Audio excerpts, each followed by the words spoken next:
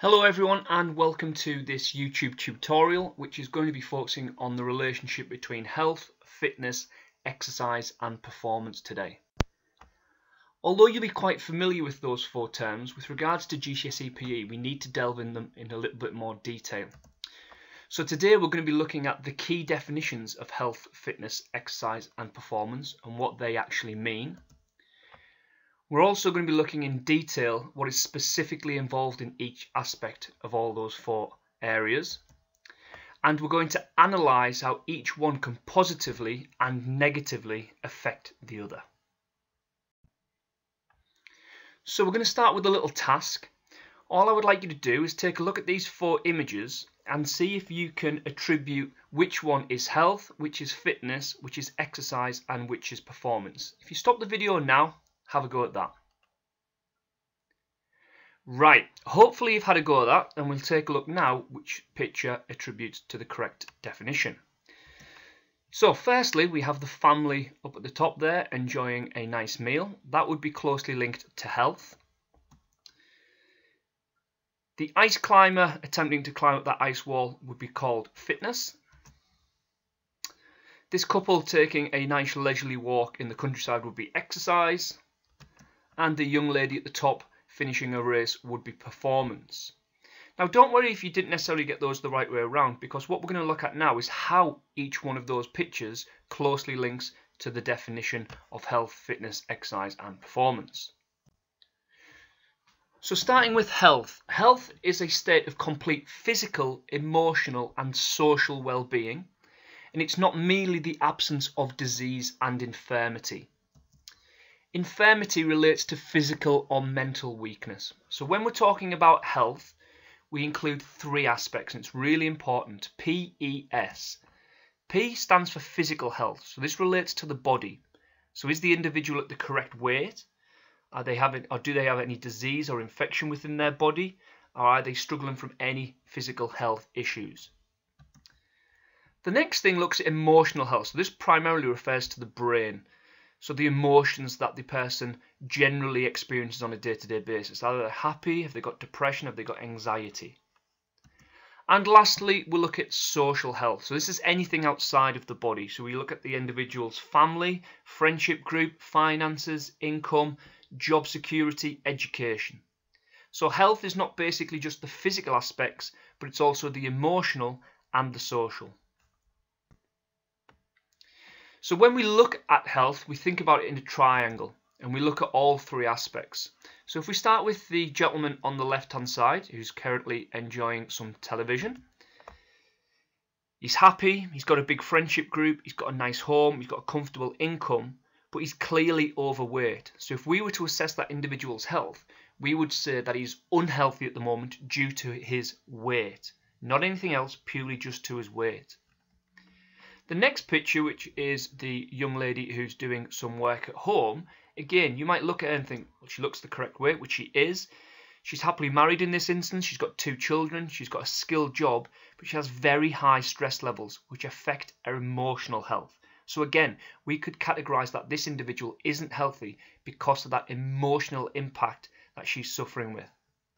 And lastly, we have a professional athlete, and you'd obviously think a professional athlete has to be healthy, but when we take all three aspects into it, professional athlete's extremely fit, lives in a very big home, drives a very nice car, but doesn't have a friendship group. So he's quite lonely, quite isolated. And again, if we take into consideration the three aspects of health, this obviously impacts the social element, not having a friendship group. So again, can be deemed as being unhealthy. So it's really important we take into consideration the physical, emotional and social health. Now fitness, we've talked about fitness before when we've looked at the components of fitness, but the general definition of fitness is the ability of an individual to meet the demands of an environment. And that environment will change depending on each individual's circumstances and what their everyday requirements are. For example, if we take this individual here who has an office job, the level of fitness required to meet that environment is relatively low. As long as she can walk to work, climb the stairs potentially, have the concentration to sit at the desk and work, then she would be classified as meeting the demands of that environment. However, if we take a recycling job, where it's quite a physical and demanding job, where they've got to go out and collect bins, place them on the truck, then obviously these individuals would need a different level of fitness to meet the demands of that environment. And lastly, if we take a professional sports star, the demands of their environment are obviously very different to the other two. So their fitness requirements have to be much higher to meet what is asked of them on a day-to-day basis. Looking at this in more detail in relation to sport, if we take these two individuals here and looking at how they meet their demands of their environment, we've got the sumo wrestler, and in order to meet the demands of an environment, they've got to be in the correct physical condition for that specific sport. So we're talking about body shape, body size, and specific components of fitness, such as body composition, power, strength. On the opposite side, we've got Conor McGregor, who's a mixed martial arts fighter. Clearly, they have very different physical shapes, but equally, they're all going to have a different psychological aspect to this to consider. So they've got different rules that they have to have a full knowledge of, different tactics, different strategies. Do they have the mental toughness required to compete in that sport? Both the physical and psychological aspects need to be considered when we're talking about somebody meeting the demands of an environment. Now, exercise is any physical activity which is undertaken or participated within in order to maintain or improve health and fitness. It is not competitive sport. So taking part on a Sunday for your local football or rugby team is not exercise. Okay, that'll come later on when we look at performance. Exercise is anything which is done to improve health or fitness. So attending a training session on a Tuesday or a Thursday in preparation for your game could be classified as exercise. Now, what I would like you to do here, we've got a couple of tasks. I would like you to identify 2 physical health benefits of exercise, so 2 benefits to the body. I'd like you to identify 2 emotional benefits of exercise, so the brain, and I would like you to identify 2 social benefits of exercise. If you pause the video now, make a quick list, so you should have 6 in total, physical, emotional and social benefits of exercise. Right, hopefully you've done that. We're going to come on to that in a moment, but I have one final task that I'd like you to consider as well. I would like you to explain, using a sporting example of your choice, how exercise can improve fitness. And remember, fitness is meeting the demands of an environment. So pick a sport of your choice or pick an athlete and try and explain how exercise can improve the fitness of that particular athlete or within that particular sport. Okay, let's see how you did then. So these are just a couple of examples of benefits of exercise, starting with physical.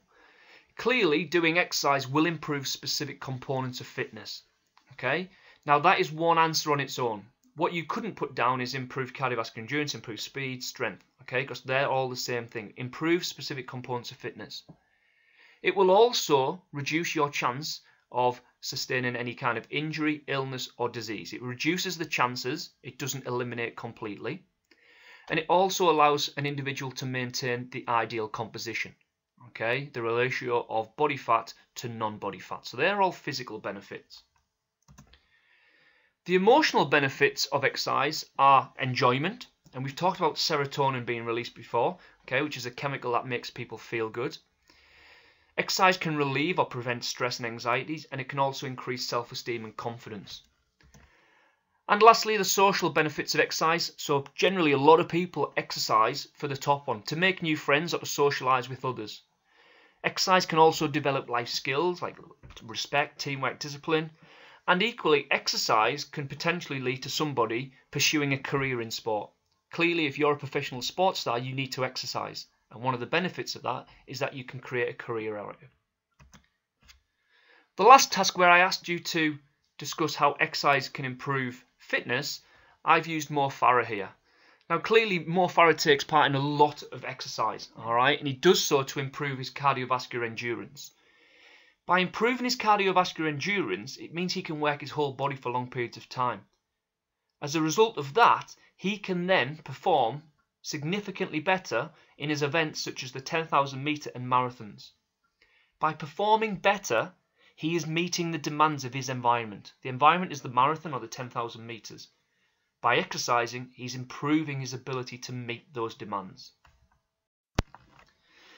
Now, performance, this is the last thing that we're looking at. Performance is how well a task or action is completed. Now, this might be in relation to sitting an exam, which most of you have done. You perform an exam. It might be doing a dance performance, or it might be performing in sport. So did you achieve the intended outcome of the task? Did you complete it as efficiently as possible? Or were there any errors which affected the outcome? So performance is how well a task or action is completed. So what we're going to try and do now is link each of those four aspects to a particular sports star and show you how each one can subsequently affect the other. So starting with health, obviously this netball player ensures that she has a good level of body composition, she has a good diet, and that allows reduced levels of illness or disease, which in turn allows her to play netball and enjoy socialising with others. As a result of having good health, she is physically fit, she's emotionally fit, she's socially fit, and therefore she can meet the demands of being a professional netball player, which exactly is what fitness is about. In turn, by having a good level of health and by meeting the demands of her environment, she's able to exercise. And by being able to exercise, she'll improve her physical, emotional, social health, as well as her fitness. So you can see how they're all interlinked. And lastly, by those three things working together, performance is ultimately improved. Because she is healthy, she has a good level of fitness, she exercises regularly, she is able to perform to the best of her ability. So hopefully you can see how each one positively links with another in order to create a good level of performance, which is what it's all about. I've used another example here. This is Jamie Vardy. Hopefully you all know Jamie Vardy, England international footballer. So starting at the top there, we look at Jamie Vardy's health. So you'd like to consider that he puts his health first and foremost. By having a good level of health, he's then able to meet the demands of his environment, which is fitness. He regularly takes part in exercise in order to improve that fitness level, and ultimately putting those three things together leads to a good level of performance. What we're also going to do now, however, is show you how each aspect can link negatively.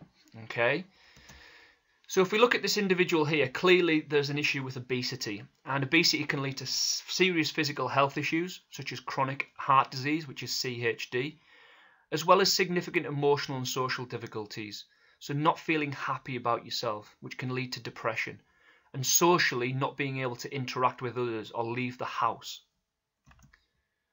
As a result of those things, this individual is not able to meet the demands of their environment. So they're not able to get out of bed, they're not able to wash themselves, they're not able to go to work or attend school. As a result of that, exercise can become a real issue. Being overweight, not being able to meet the demands of your environment, exercise then becomes really difficult to access, and that creates a negative cycle. Unable to exercise, poor physical health, poor fitness. And obviously, as a result of those three things, this has significantly reduced any level of performance, whether it be performance in being able to tie his shoelaces, performance in being able to get out of bed and make a meal, and obviously he's clearly not going to be able to take part in any sport. So we've now shown you how it can both positively and negatively affect, and they all link together. Now, just two little important parts that you need to understand. When an individual contracts a disease through a lack of exercise, so this might be chronic heart disease, it could be diabetes, this is known as hypokinetic disease, and it's obviously all attributed to a lack of exercise. When an individual's lifestyle lacks any sustained physical activity, so if you're not doing the government recommended amount of activity each day, which is 60 minutes for people of your age, then you are said to be living a sedentary lifestyle, a lifestyle that lacks physical activity. And a lot of the time, leading a sedentary lifestyle will lead to hypokinetic disease being developed. Now, just as a quick point to note, I just want to show you these three individuals because it can actually be possible to be a top-class elite sports star but have issues with your health. So on the left-hand side here, we have Sir Steve Redgrave, greatest ever Olympian to come out of Great Britain, 5 gold medals, but he was diagnosed with type 2 diabetes, yet still went on to win all those gold medals. Lionel Messi, which some people argue the greatest footballer of his generation, it's quite well known that he had a hormone deficiency, which stunted his growth. He received medical treatment to this, which would be impacting on his health, but he still went on to be a fantastic footballer. And lastly, here we have a top-class international cricketer who had to drop out from playing international cricket due to anxiety and depression issues, which is obviously attributed to emotional health. But he was still one of the best international cricketers in the world at that time. So let's see if we know more and remember more. Can you accurately define what health, fitness, exercise and performance are? Are you able to break down each one of those components and discuss them in detail? And can you discuss how each one is linked to both positively and negatively affecting an individual's health, fitness, exercise and performance? Like I say, go back through this tutorial. It's quite an in-depth one and I've gone through it relatively quickly, but make sure you go back through it so that you can confirm and solidify your knowledge and understanding of this topic area. Thank you. Goodbye.